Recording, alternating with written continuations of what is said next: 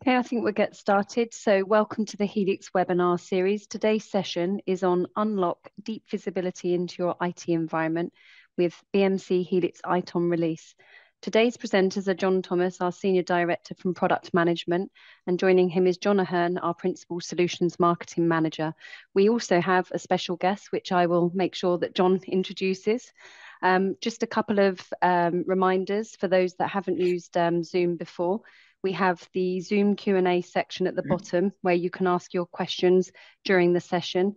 And due to the amount of content, we won't be opening up to live Q&A. So we would really encourage that you use the Q&A section of Zoom. So without further ado, I'm going to hand over to John Ahern to start us off with the introductions. Cheers. Thanks for that, Samantha, and really excited to catch up with everyone today and to share the latest BMC Helix ITOM release. It's something that we like to do with every one of our major releases. And today we've got an agenda that's packed full of goodness. So we really think you're going to get lots of value out of this webinar today. So just a legal notice here, basically covering a couple of legal things we need to be aware of. And if we can flick then into the agenda, I'll let everyone know what's going to happen in today's webinar. So as Samantha mentioned, I'm John Ahern. I look after our AI Ops portfolio from a solutions marketing point of view. I work very closely with the colleagues here on the call today. And then one of my main responsibilities is to make sure that all the assets and collateral is created to help us learn more, I guess, about our BMC AI Ops capability when it comes to our ITOM portfolio. I'm delighted to be joined by John Thomas, or as we call him, JT. JT, would you like to say hello to everyone today? Sure. Thanks a lot, John. I'm John Thomas, or as you can see, we got a call of 4 people and 2 of them are John, so I go by my initials, JT. Thanks a lot for having me. I'm a Senior Director of Product Management working in our IT Operations Management portfolio. Cheers, JT. And yeah, just to let everyone know, there's multiple Johns within BMC, so it's tricky at times. But once JT takes us through, right, a lot of our great new capabilities that we have in this latest launch, I also should flag as well, we've got a little bit of a look forward or a sneak peek into an upcoming feature there as well. So keep an eye out for that towards the end of JT's section in today's webinar. But once we've kind of done a bit of context setting and shown you a little bit what's going to be in this release, I'm delighted to say we're also joined by Matthias here as well, who's one of our solution engineering members here. Matthias, do you want to say hi to everyone? Introduce yourself. Yeah, thanks, John. Hi, everyone. I'm Matthias. I'm a solution engineer specialized in the area of AI Ops. I will do a live demo as well. I'm based in Austria, and I'm not just here to break the Johns on the slide, first name. So pretty excited. Cheers, Matthias. I'm delighted to have you as well. So I'm lucky enough to have seen Matthias demo these solutions in the past, and he does a really, really great job. So can't wait till we get to his section today as well. And then look, towards the end of today's session, obviously we're going to run a Q&A or questions and answers session. So please feel free to use the chat or the Q&A section, whatever kind of works for you there. We'll be monitoring it throughout, and we'll get to your questions at the end of today's session. So looking forward to kicking this all off and getting going with today's webinar. So over to you, JT, and take it from here. All right. Thanks a lot, John. So before we get into talking about the really great and exciting things that are in the upcoming, or actually mostly in the recent release, I want to set a little bit of context on why it is that we're doing what we're doing and why are we focusing on specific areas. And you know, I've seen, talking with a lot of customers over the past few years, there's a change. So organizations are really getting a lot of pressure to modernize their digital experiences. So for a lot of organizations, that really is what we're talking about is the digital services that they're running. And so whether you're a financial services company providing applications now to your end users as a direct interface, or retail or telco, or even I'm starting to see government services being pushed to improve the way that they're interacting with their customers and improve their experience. There's a lot of demands that are out there, and along with these digital services, there's the expectation that they're being delivered with high reliability and service performance, because if you build the service, you want people to actually be able to use it and use it well. And there's a need to keep up with the constant amount of change. A lot of people are adopting DevOps. So you need to not only create these digital services and run these digital services, but do it while you're making lots and lots of updates. And at the same time, we're all being asked to be very judicious with our employee resources as well as our infrastructure resources to make sure that we're really being efficient in what we're doing. And you say, hey, JT, that sounds great, but running digital services, it's really challenging. And if you look at like why it's challenging, well, we've got these more critical services than ever. They're more critical than ever. We've got not just back-end systems that have to be used by employees, but they're the front end, the face of the business. Your customers are interacting with them. And then if we look behind those digital services, they're being backed by some rather complicated app and infrastructure and network. If you're like most companies, you got maybe some modern apps that are out there, microservice-based apps, but it didn't mean that you got to retire all your 3-tier applications that are out there. It didn't mean that you had to stop monitoring your commercial off-the-shelf software. And on the infrastructure side, you probably still have some servers and some mainframe, but you also have your virtualization, multiple public cloud providers, containers, databases, storage, traditional network, SDN, cloud network, and your container network. And they don't line up nice and neat and easy. It's really hard to understand the connectivity, the impact, the dependencies that exist between all of these components. And you say, well, hey, look, at least we've got some tools to monitor these things. But we find in organizations, they might say that I've got my native tools that are specific to my vendors. Maybe I've got some EUEM, some end user experience, some APM, some infrastructure monitoring, some network performance management, some logs. And then we've got our ITSM tools that are managing the incidents that are happening. And we've got all these teams, but each little tool is looking at just a portion of this very complicated set of infrastructure being seen by individual sideload teams. And to make matters worse, in a lot of cases, each tool is creating their own incidents. They're creating a lot of noise in the system for what is ultimately the same issues that are occurring. So we know that's really, really challenging. And we believe that there's a lot of reasons why we want to improve this. We say, like, if we look at the issues that are out there, oftentimes because of this complexity, this spider of things that are occurring, or spaghetti that are happening, when there are issues that occur, oftentimes we're still finding out about it because a user is calling up to say that the issue has occurred. And we didn't pick it up. We had all these monitoring signals, but the user is the one that's telling us that the service is impacted. And when we go to look and identify why that's occurring, well, there's a lot of finger pointing going on because different teams are looking at different siloed data and they're looking at their portion of the data, and there's not like a clear understanding of the overall context. And the other implication here is that it reduces our ability to go fast, because if we don't have the confidence to release quickly and know that it's going to be safe or that we can recover fast, then we don't go fast. And if you're practicing SRE models and say you use something like an error budget, or maybe it's just your SLAs, if you've used up all of your SLA or all of your error budget, you can't release faster. And the last thing is, we oftentimes try to solve these problems by taking our most expert resources and putting them all onto a bridge, which is far from efficient on people's time. It's a huge distraction. And then ultimately the decision becomes, well, we're just going to throw a bunch of additional resources at this problem, and hopefully maybe that makes it go away. So we're not real efficient with the resources that we're using. So we believe that there's a better way. We believe that by using observability and AI-driven insights and automation, that we can improve the customer satisfaction, the business agility, and the productivity. But in order to do that, we think there's 3 key areas that need to be addressed.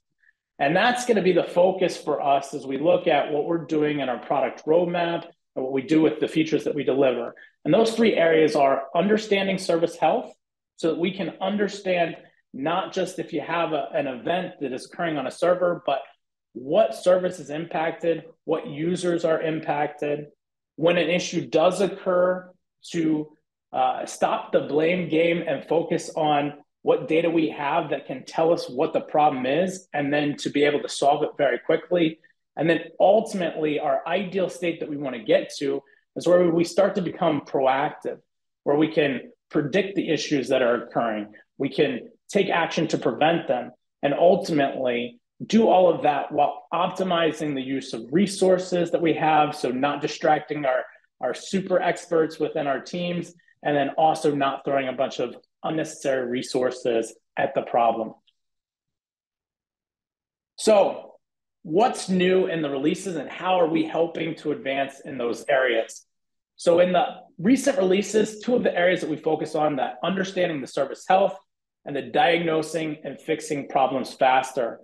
So I want to just level set on terminology. When we say BMC Helix ITOM, we're talking about discovery, operations management, and AI ops, and continuous optimization. So we're using the power of these solutions oftentimes together in order to provide these capabilities.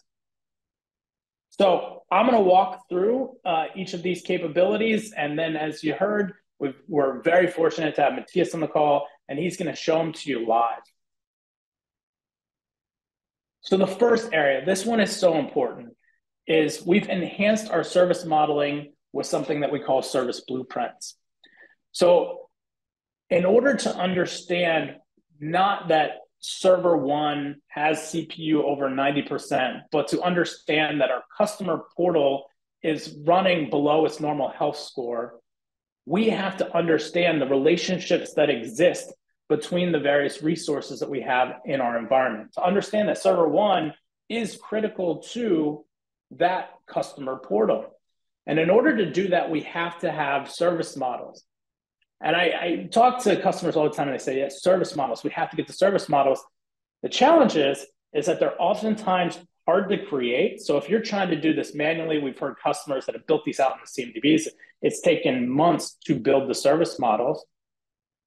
And they knew as soon as they finished it, it was out of date. So with change that's occurring, whether it's because of DevOps teams pushing lots of changes, or whether it's because you're using cloud and container resources that are constantly changing, it's very tough to build and maintain those service models.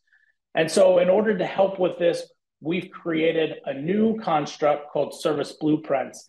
And what the service blueprints allow you to do is to define out what a template looks like for a service.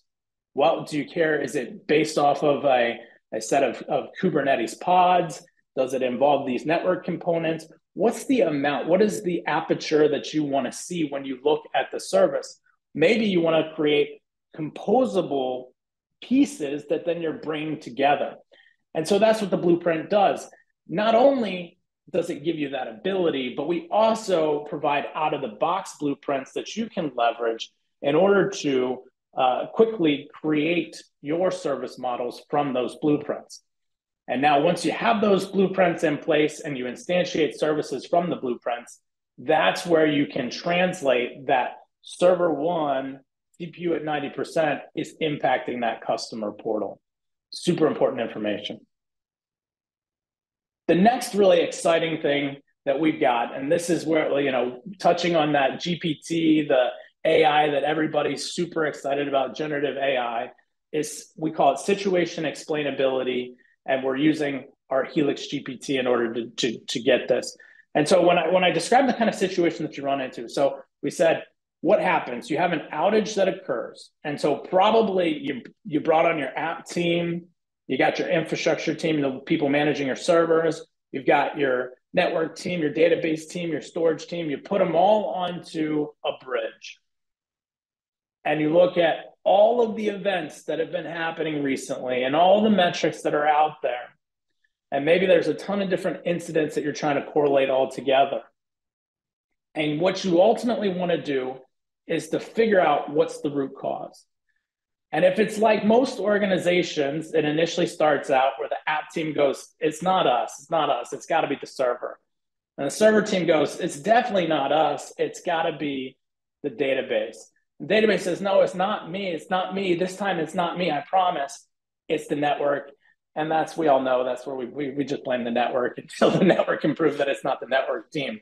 Well, this is about taking the information that we have and then being able to understand the impacts within that architecture to start with the root cause. So instead of getting on that bridge and instead of distracting all of your experts for all of these various technologies, it's about starting with the team and the area that is most likely the root cause. So if it really was the network team, why did we wake up the app team and the server team and the database team in the middle of the night to get on a bridge? We could have started with the network team and we could show them why it was the network that was the problem. And where the generative AI piece comes into this is some of the products, when we look at AI ops, they do event correlation. And this is nice because you ultimately can create less incidents because you're taking all these events that are occurring, and instead of looking at them as individual events, they're grouped together, correlated together to say that these are all about the same situation. Overall, they're part of the same situation, and we're only going to create one incident for that situation. That's great from a noise reduction perspective, so you're creating less incidents, but ultimately when you get on that team call, you got to go through and read every single one of the incidents. So if it's 1,000 incidents, you got to look through it to understand what the root cause is. Now, where the generative AI part of this is so interesting is that it can read through all of those events that are there and generate what it thinks is a summary of the issue that's actually occurring. So you can start at the top level and actually understand what's the problem without having to go through and read every single one of the events. So really exciting, and you're going to see it firsthand from Matthias later. The next one that we're really excited about, and this is, how do we diagnose and resolve problems faster, is situation fingerprinting, another one powered by AI. And so if I set the context, I remember early in my IT days, we had this issue. We had an application that would go out, and the application would go out. We couldn't put our finger on it, but it was like, for one, it always happened late at night on a weekend. But it wasn't really clear like how frequently it was, but the application would always go down. And we couldn't figure out, what's going on here. And that's because it's really hard for humans to be able to remember all of the details, and maybe one time we missed it, or one time the app didn't go down. And so what we do with fingerprinting, situation fingerprinting, is we say, look, the reality is that oftentimes the issues that are occurring have already occurred. In fact, we believe that more than 50% of the situations are similar to ones that we probably have already corrected in the past. But the challenge is identifying that it is similar. So fingerprints look at things like, what were the type of events that came in? What was the source of those events? And that generates a fingerprint. And so when we see a new situation that occurs, we can automatically identify with the AI that this looks like something we've seen before.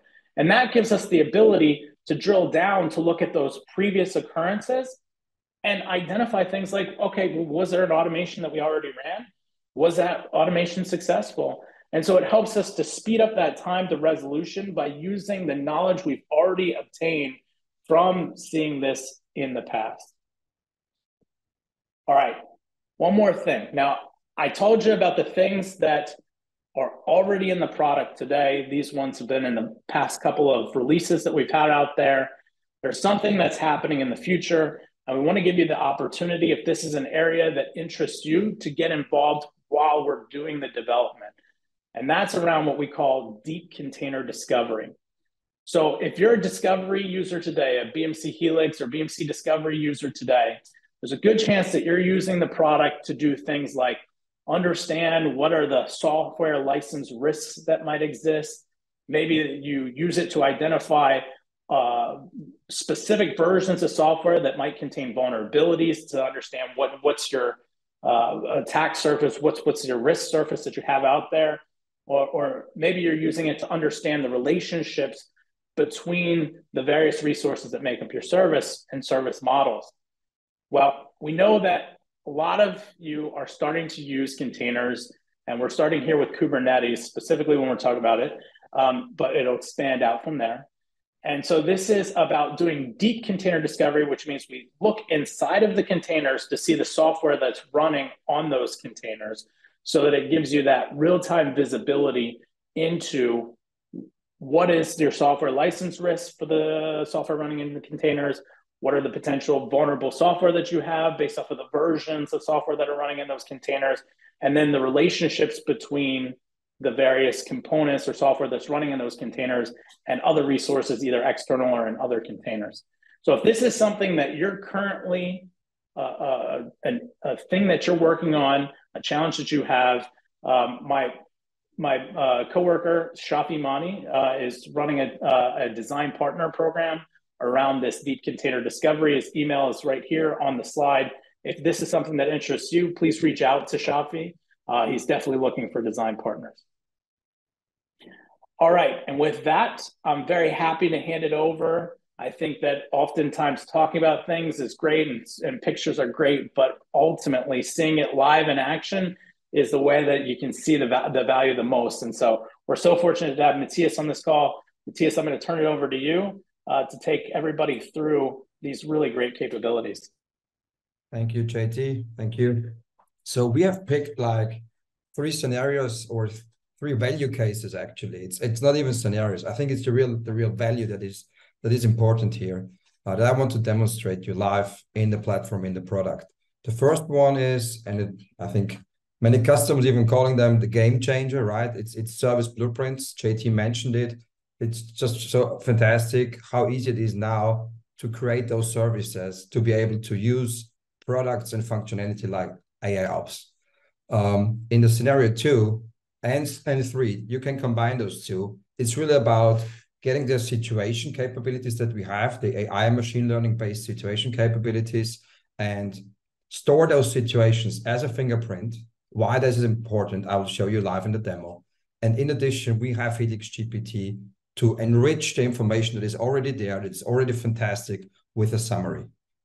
So having said that, I will now switch over to the live demo, and I will share my screen. So, okay, fantastic. So we're now in AIOps, and maybe you're already familiar with the screen. So we want to start with the service blueprint part. Why is it important to have service blueprints in the product, in an AIOps solution? So everything starts with the service blueprints or the service model, let's say. And the service model that you can see here is, okay, there's already a problem happening. You see the CIs that are potentially responsible for the problem and the CIs that are affected by the problem. But the thing is really, how do we get there to have that model? And if you're surprised why that model is maybe not that complex, it's just a great capability to make things easier that already AIOps is doing for me. So the model is bigger than actually is visible for me. But the core question here is, how do I get to such a model, right? How do I create something? And that's where we introduced service blueprints. And as you can see, we have already a list of out-of-box available blueprints that will ship with the solution. So you don't start from scratch. You can use existing container blueprints, existing VM to service blueprints. They are there right now for you to use, right? And of course, you can take them and change them as you want. I will show you one example that I've created already. Pretty simple multi-tier architecture here, from application server, web server, database server, classical architecture. And I see those service blueprint design, you can compare it to talking about cars or designing cars, right?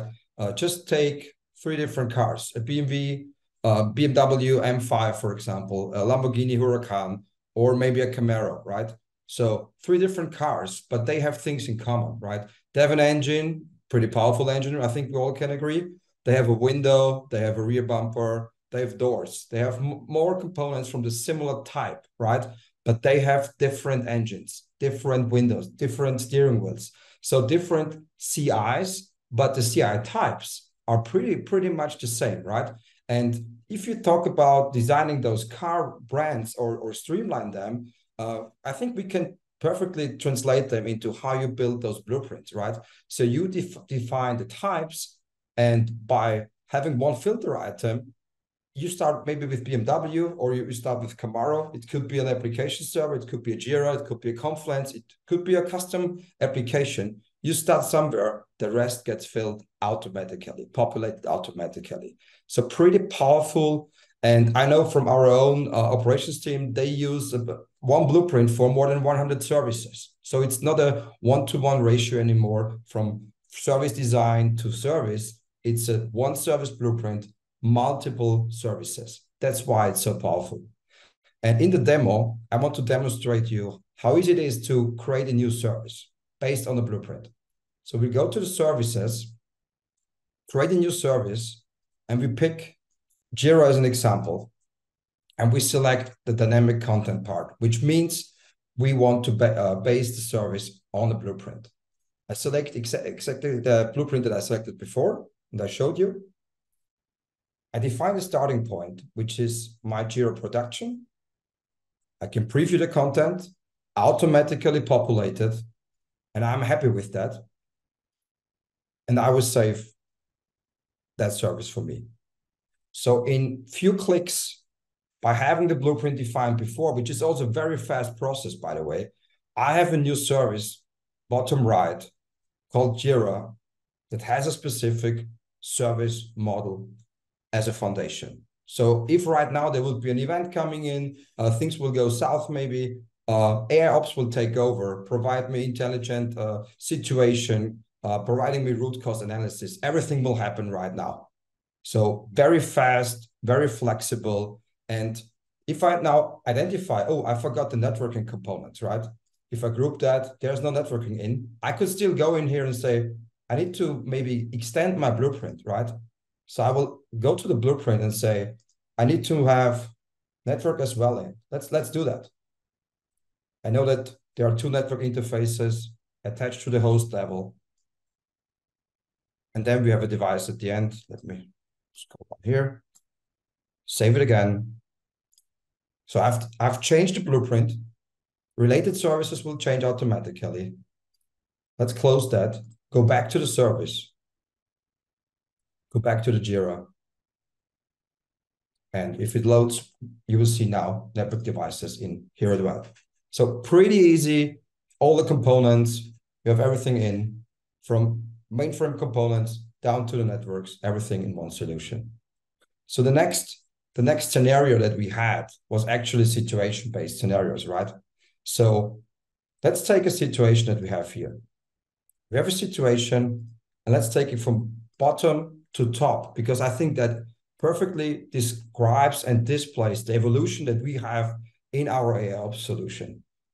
We started with the service modeling, to having that, to making the root cause analysis happening, defining what is causing the problem. Everything is there. Then we took it one level further.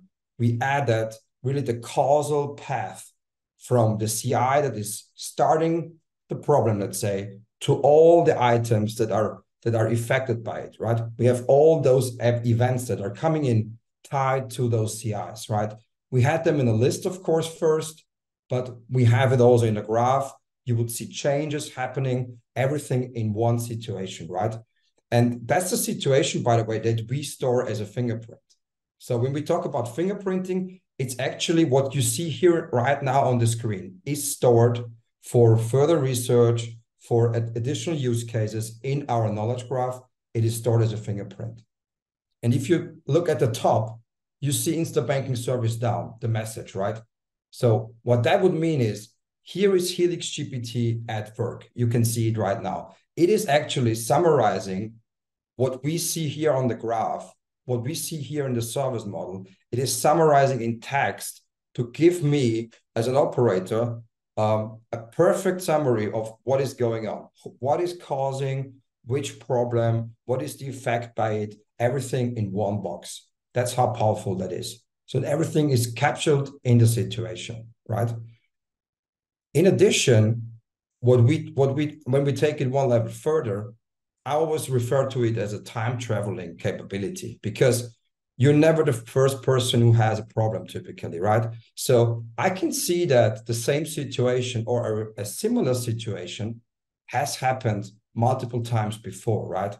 And I could take a look at those. I could see, okay, 9 hours ago, there was a similar situation happening. Let's look into that one.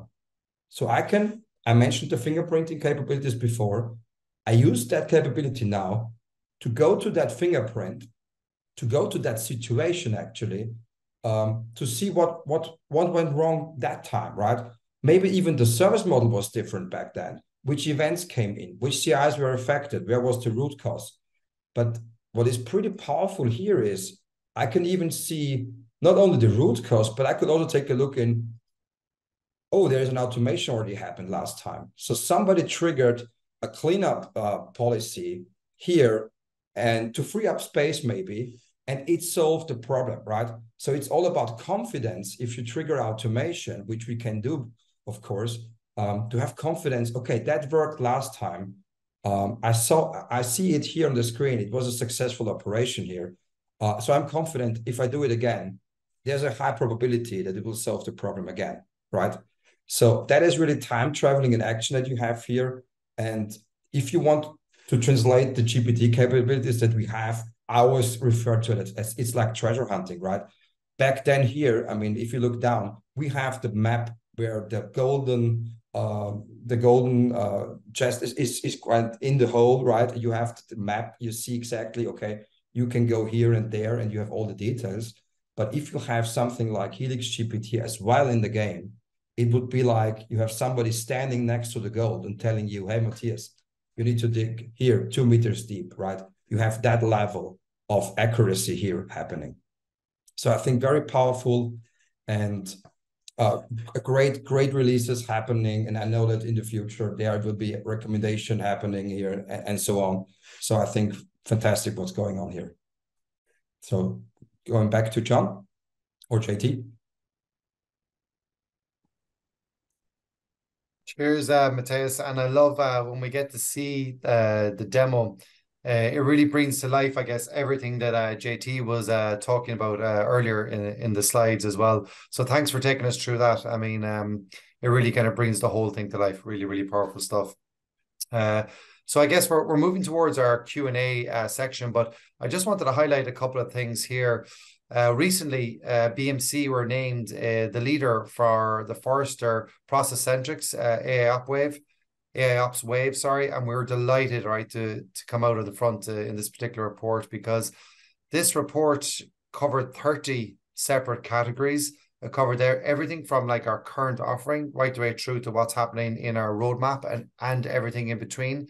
And it was a really, really strong and comprehensive report. So I'm going to share that report with you in the link after this presentation, but just wanted to let everyone know that BMC has taken this leadership position from Forrester. And if we just look on to the next slide, what I wanted to call out in the next slide here as well is, so Forrester has called us out as a leader in their process-centric AI Ops Wave, but same also happened with GigaHome in their radar report as well. So you can see like the analysts that are reviewing our propositions and are reviewing our AI Ops capability, they're really kind of verifying what we're talking about within the marketplace, and we're building out our analyst verification as well. So we'll be sharing all of those with you as well. But not alone are the analysts loving what they're seeing here as well. We're also starting to win some trade shows and industry events. And we recently won a AI Ops award at a TM Forum event, which is hosted in Copenhagen. That was only a couple of weeks ago there as well. So you can see like people are getting engaged with the product. They're loving what they see, and they're really uncovering kind of great value from our AI Ops proposition and our AI Ops product.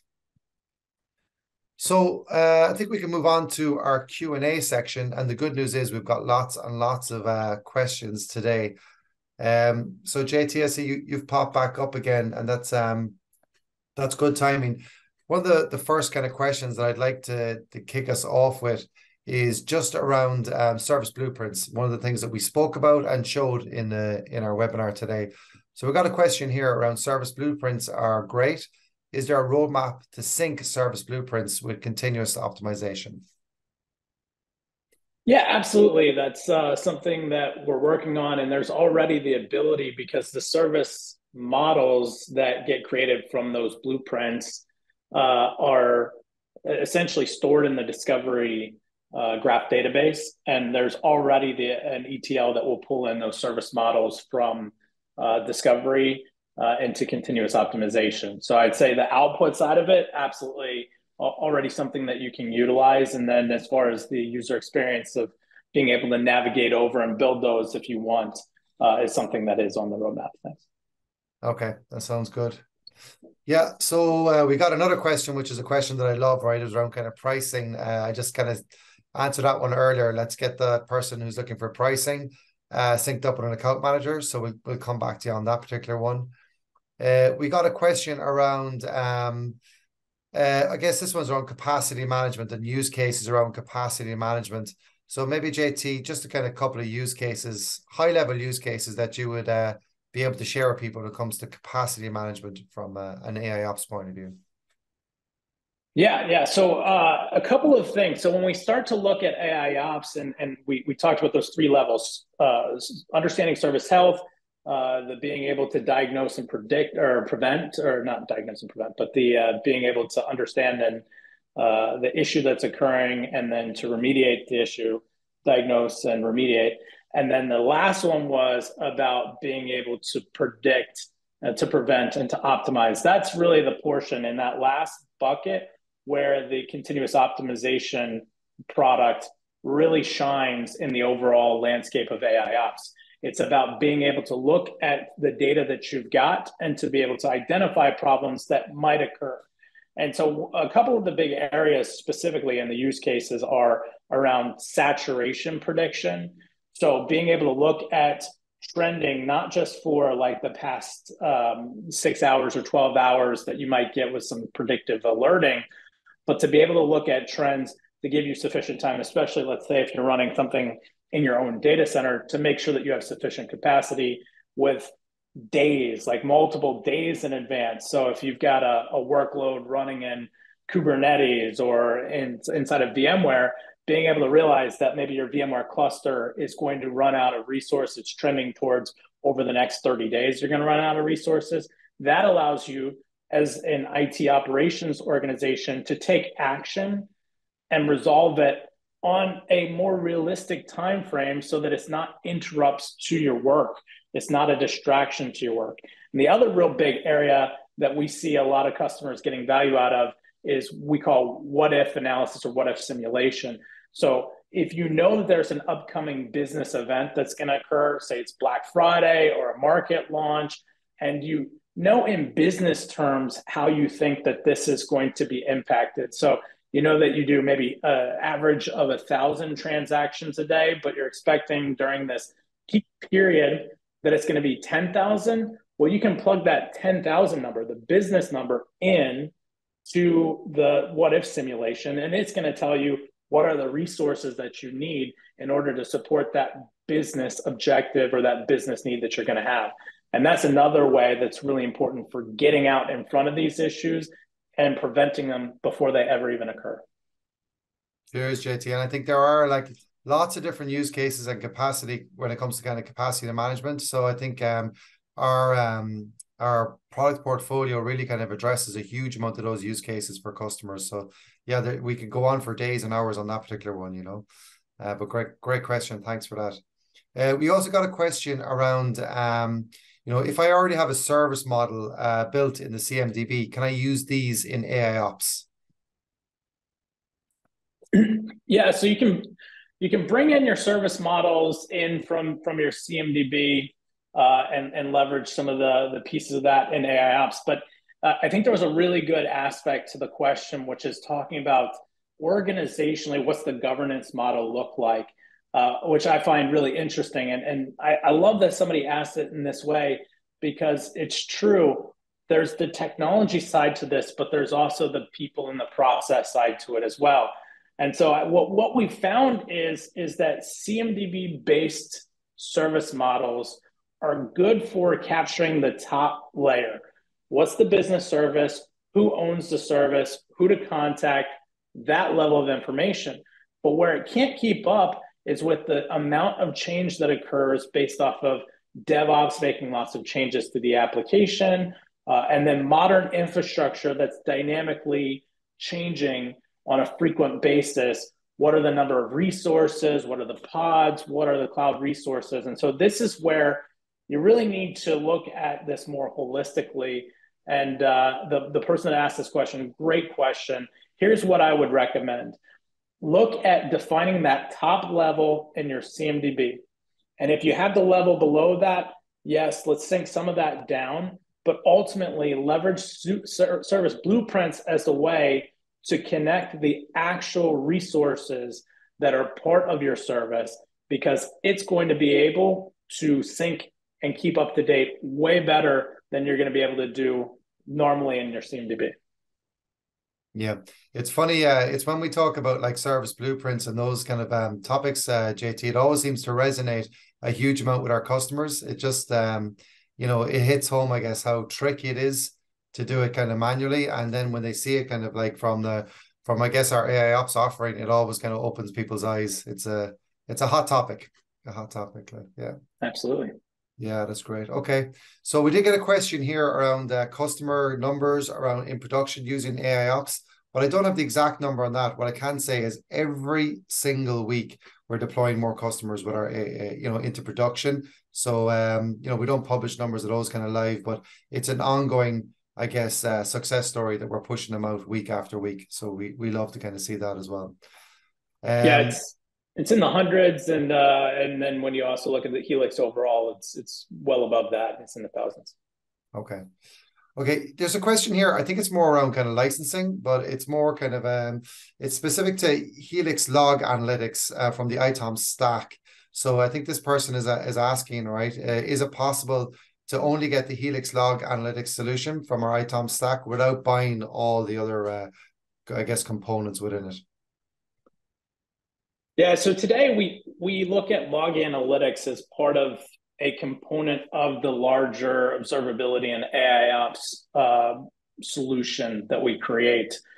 So we've at the moment not taken the position to go to market specifically as log analytics, although we've got some great capabilities there.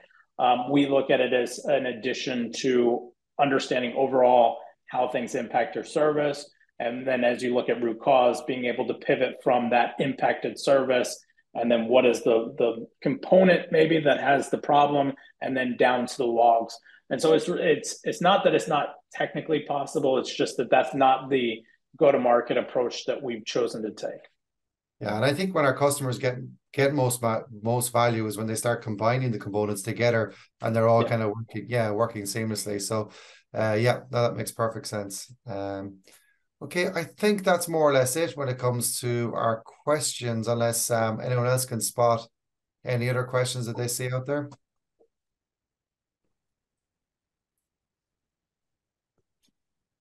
No, I think you've covered them all. I just answered the question was about the health indicator or how service impact was shown on the live demo. It's covered as well. Okay, do you want to cover that just for attendees? This was the underlying KPI metric question, was it? Yeah. So it's a combination, I would say, right? Of course, we have the service model, but as we know, when we talk about clusters and things, it can get complex, right? And you need to maybe do some adjustments because you know best what is happening. So we have also health indicators that you can design based on the service level. It's very powerful. I've not shown it in the live demo, but I think we can make a session only for that. So, but it's a dynamic thing going on based on the service model generally. Maybe JT, you want to add something on that? No, I think you covered it great. Thanks, Matthias. Yeah. So just for everyone's benefit, I guess the question was around how do you know that the Instabank is down and what's the underlying KPI metric? So that's what Matthias was just clarifying for us just there. Yeah, I think Samantha, that's more or less it from our side today. I guess just from my point of view, I'll be dropping links into a lot of the kind of collateral for everyone as a follow-up, and like to thank JT and Matthias and everyone for attending this, and obviously for Samantha for helping us pull it all together.